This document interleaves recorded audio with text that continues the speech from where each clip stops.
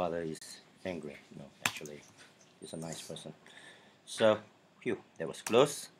Let's go to our Eclipse environment and call up the manifest file.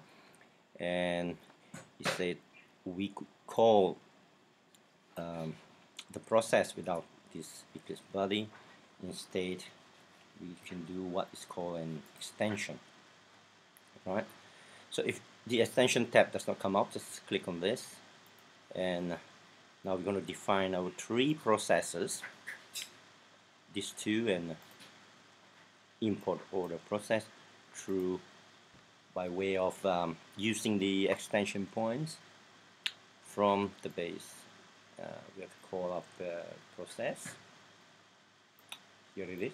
Just double click on it and then right click and define a new process. Right? Since our process has been defined, we will not take the generated one, but call up as this name is.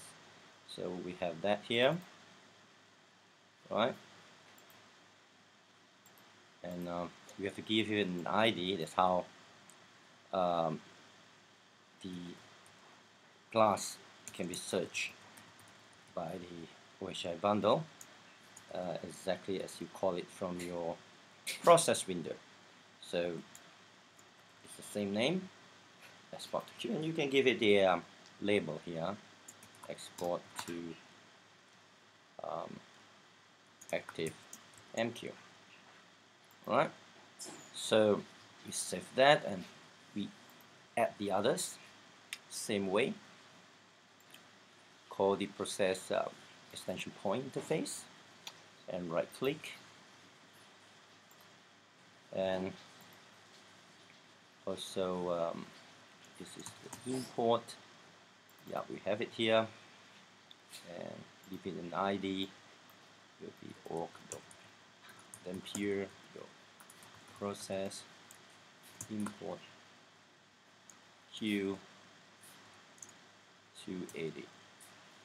Alright, import q 280 and give it the label import from active MQ. Okay, we add another one for this import order. You can call it up this way too. Okay, that's nice.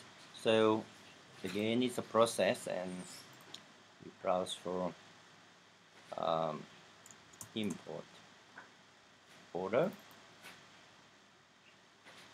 and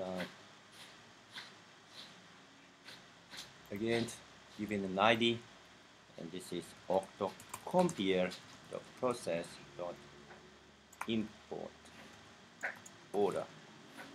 Right? Import, it's actually import also order. Right? So save this, and now we are ready to run. Let's refresh this.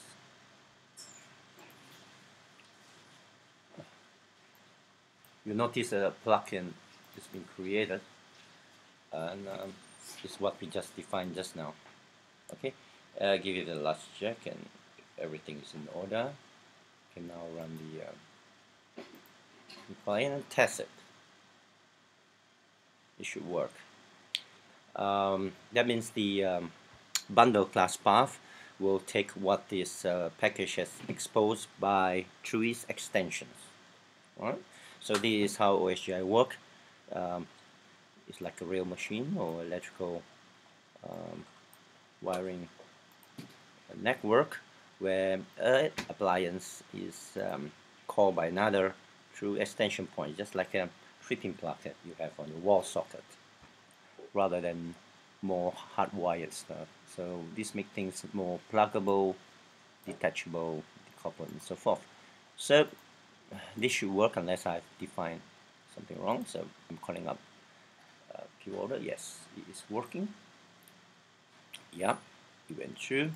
And let's test the last one. So basically this proves the point, and Heng Seng is right, and this is the beauty of OSGI. So Thank you. Then this will make the last video I'm making to prove that use extension point for process instead of Eclipse-RegisterBuddy. Thank you. Bye.